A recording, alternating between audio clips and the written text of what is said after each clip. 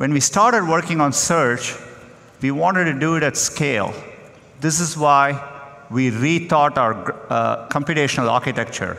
We designed our data centers from the ground up, and we put a lot of effort in them. Now that we are evolving for this machine learning and AI world, we are rethinking our computational architecture again. We are building what we think of as AI-first data centers. This is why last year we launched the Tensor processing units. They're custom hardware for machine learning. They were about 15 to 30 times faster and 30 to 80 times more power efficient than CPUs and GPUs at that time. We use TPUs across all our products. Every time you do a search, every time you speak to Google. In fact, TPUs are what powered AlphaGo in its historic match against Laserdal. As you know, machine learning has two components. Training, that is how we build a neural net. Training is very computationally intensive. And inference is what we do at real time, so that when you show it a picture, we recognize whether it's a dog or a cat and so on. Last year's TPU were optimized for inference. Training is computationally very intensive. To give you a sense, each one of our machine translation models takes a training of over 3 billion words for a week on about 100 GPUs. So we've been working hard, and I'm really excited to announce our next generation of TPUs, cloud TPUs, which are optimized for both training and inference. What you see behind me is one cloud TPU board. It has 4 chips in it, and each board is capable of 180 trillion floating point operations per second. And we have designed it for our data centers, so you can easily stack them. You can put 64 of these into one big supercomputer. We call these TPU pods, and each pod is capable of 11.5 petaflops. It is an important advance in technical infrastructure for the AI era. The reason we named it Cloud TPU is because we are bringing it through the Google Cloud Platform. So cloud TPUs are coming to Google Compute Engine as of today.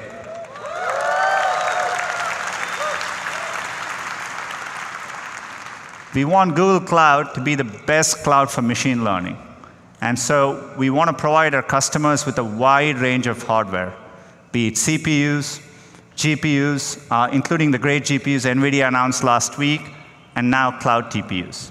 So this lays the foundation for significant progress. So we are focused on driving the shift and applying AI to solving problems. At Google, we are bringing our AI efforts together under Google.ai. It's a collection of efforts and teams across the company focused on bringing the benefits of AI to everyone. Google.ai will focus on 3 areas: state-of-the-art research, tools and infrastructure like TensorFlow and cloud TPUs, and applied AI. So let me talk a little bit about these areas. Talking about research, we are excited about designing better machine learning models, but today it is really time-consuming. It's a painstaking effort of a few engineers and scientists, mainly machine learning PhDs. We want it to be possible for hundreds of thousands of developers to use machine learning. So what better way to do this than getting neural nets to design better neural nets? We call this approach AutoML. It's learning to learn. So the way it works is we take a set of candidate neural nets, think of these as little baby neural nets, and we actually use a neural net to iterate through them till we arrive at the best neural net. We use a reinforcement learning approach. And the results are promising. To do this is computationally hard, but cloud TPUs put it in the realm of possibility. We are already approaching state-of-the-art in standard tasks like CIFAR image recognition. So whenever I spend time with the team and think about neural nets building their own neural nets, it reminds me of one of my favorite movies, Inception. And I tell them, we must go deeper. So we are taking all these AI advances and applying them to newer, harder problems. across a wide range of disciplines. One such area is healthcare. Last year, I spoke about our work on diabetic retinopathy.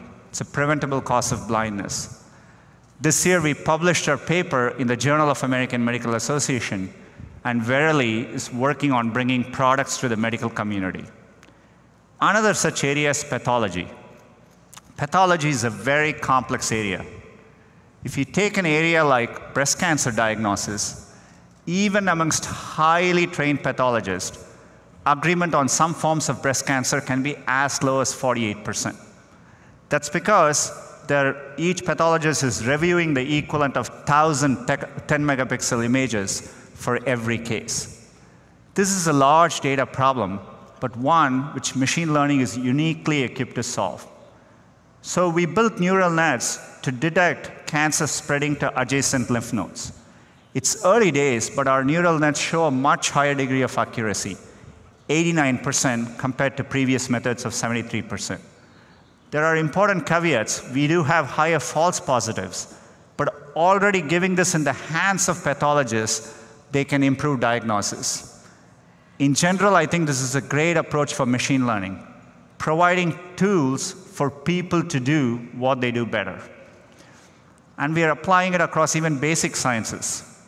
Take biology.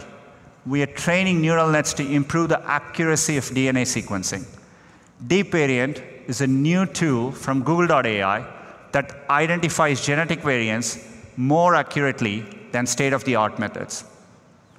Reducing errors is important applications.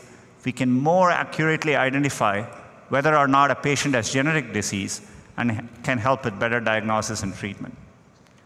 We're applying it to chemistry. We're using machine learning to predict the properties of molecules. Today, it takes an incredible amount of computing resources to hunt for new molecules, and we think we can accelerate timelines by orders of magnitude. This opens up possibilities in drug discovery or material sciences. I'm entirely confident one day AI will invent new molecules that behave in predefined ways. Not everything we are doing is so profound. We are doing even simple and fun things, like a simple tool which can help people draw. We call this AutoDraw. Just like today, when you type in Google, we give you suggestions. We can do the same when you're trying to draw. Even I can draw with this thing. So it may look like fun and games, but pushing computers to do things like this is what helps them be creative and actually gain knowledge. So we are very excited about progress even in these areas as well.